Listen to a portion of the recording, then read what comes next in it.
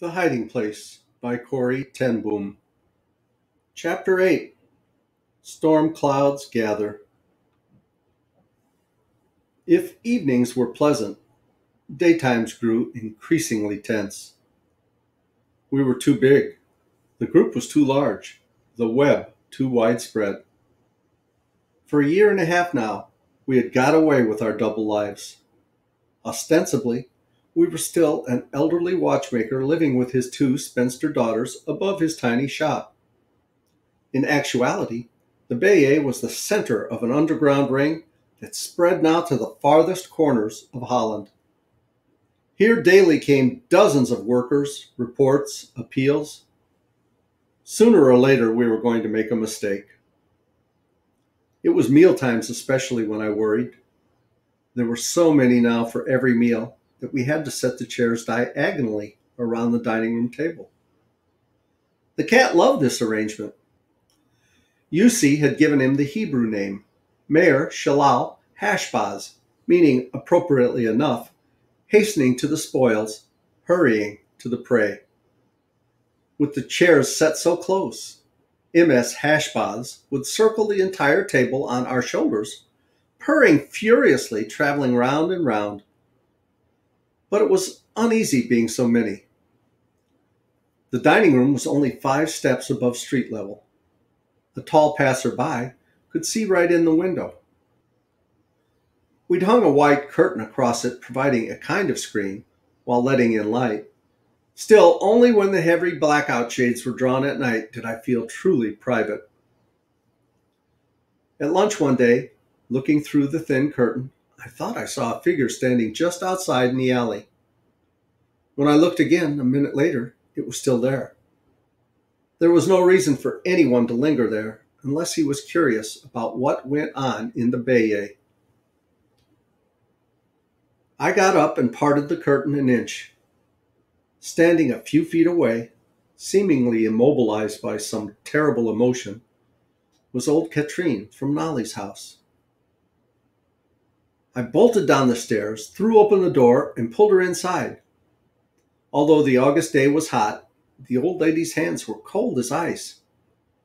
"Katrine, what are you doing here? Why were you just standing there?" "She's gone mad," she sobbed. "Your sister's gone mad." "Nolly? What's happened?" "They came," she said, "the SD. I don't know what they knew or who told them. Your sister and Annalise were in the living room and I heard her." The sobs broke out again. "I heard her." "Heard what?" I nearly screamed. "Heard what she told them. They pointed at Annalise and said, 'Is this a Jew?' And your sister said, 'Yes.'" I felt my knees go weak. Annalise, blonde, beautiful young Annalise, with perfect papers. And she'd trusted us. "Oh, Nolly, Nolly, what has your rigid honesty done?"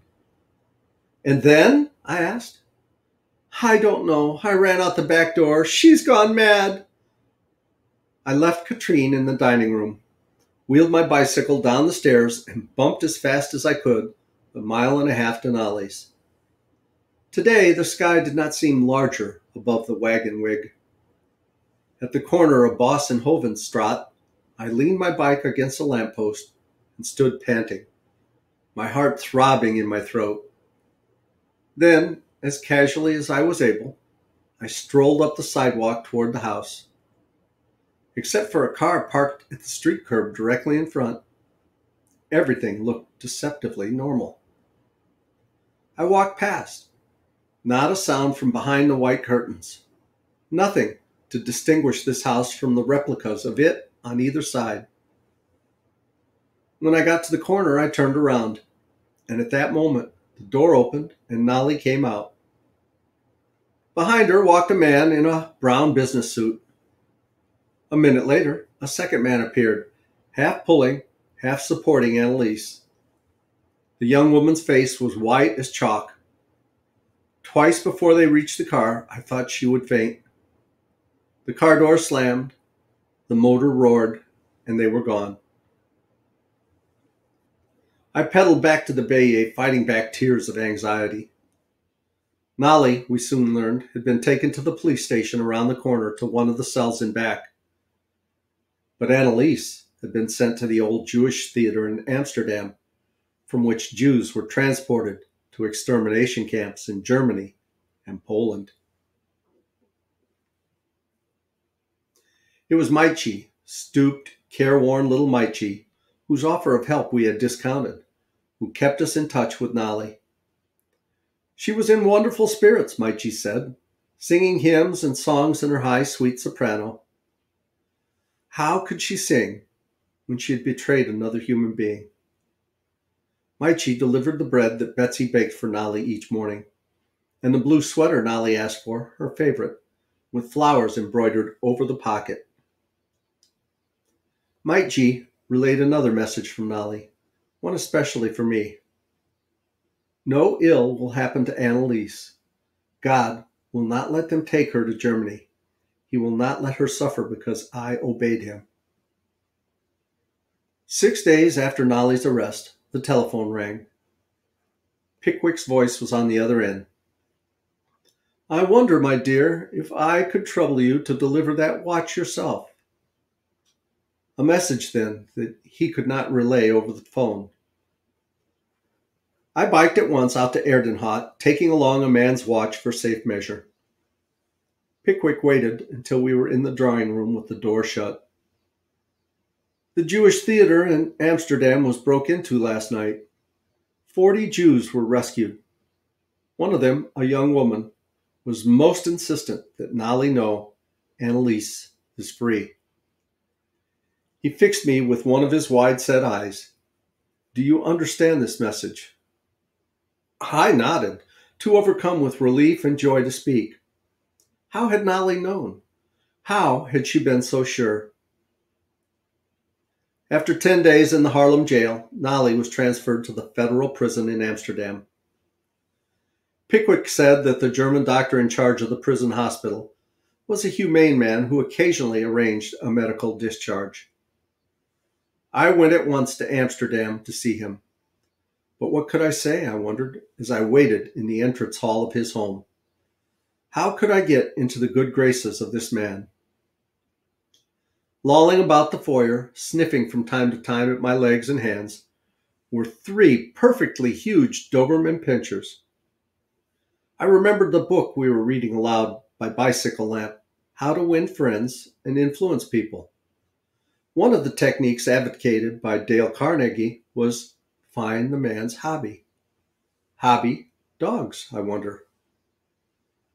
At last the maid returned and showed me into a small sitting room. How smart of you, doctor, I said in German to the grizzle-haired man on the sofa. Smart?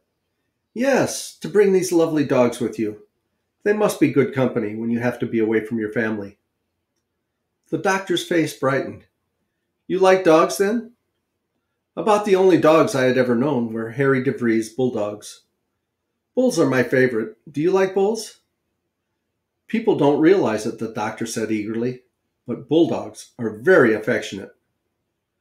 For perhaps 10 minutes, while I racked my brain for everything I had ever heard or read on the subject, we talked about dogs. Then abruptly, the doctor stood up. But I'm sure you haven't come here to talk about dogs. What's on your mind? I met his eyes. I have a sister in prison here in Amsterdam. I was wondering if... I don't think she's well. The doctor smiled. So you aren't interested in dogs at all? I'm interested now, I said, smiling too. But I'm far more interested in my sister. What's her name? Nolly van Woerden. The doctor went out of the room and came back with a brown notebook. Yes, one of the recent arrivals. Tell me something about her. What is she in prison for? Taking a chance, I told the doctor that Nolly's crime had been hiding a Jew. I also told him that she was the mother of 6 children, who, if left without aid, could become a burden to the state. I did not mention that the youngest of these children was now 17. Well, we'll see. He walked to the door of the sitting room. You must excuse me now. I was more encouraged than at any time since Nolly's arrest as I rode the train back to Haarlem. But days, then a week, then 2 weeks passed, and there was no further news. I went back to Amsterdam. I've come to see how those Dobermans are, I told the doctor. He was not amused. You must not bother me. I know you have not come to talk about dogs. You must give me time. So there was nothing to do but wait. It was a bright September noon when 17 of us were squeezed around the dining room table. All of a sudden, Nils, seated across from me, turned pale. Nils, one of our workers, had come to report old Katrine safely arrived at a farm north of Alkmaar. Now Nils spoke in a low, normal voice. Do not turn around. Someone is looking over the curtain. Over the curtain? But that was impossible. He'd have to be 10 feet high. The table fell silent. He's on a ladder, washing the window, Nils said. I didn't order the windows washed, said Betsy. Whoever it was, we mustn't sit here in this frozen, guilty silence. Jussi had an inspiration. Happy birthday, he sang. Happy birthday to you. We all got the idea and joined in lustily. Happy birthday, dear Opa. The song was still echoing through the Bay when I went out the side door and stood next to the ladder, looking up at the man holding the bucket and sponge. What are you doing? We didn't want the windows washed, especially not during a party. The man took a piece of paper from his hip pocket and consulted it. Isn't this Kuiper's? They're across the street. But anyhow, come in and help us celebrate. The man shook his head. He thanked me, but he had work to do. I watched him crossing the Barteljoerstraat with his ladder to Kuiper's candy store. Did it work? A clamor of voices asked when I got back to the dining room. Do you think he was spying? I didn't answer. I didn't know. And I think we'll pause here for now. Thank you so much for listening. As Tigger says, ta-ta for now. I love you guys. Bye-bye.